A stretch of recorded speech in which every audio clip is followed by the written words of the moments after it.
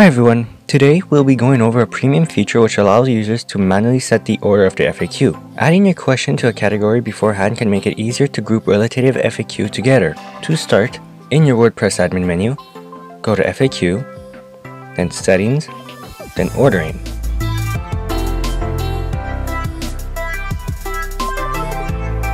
Make sure the FAQ ordering is set to selected order. Then scroll down to the order table and drag the rows to set the desired FAQ order.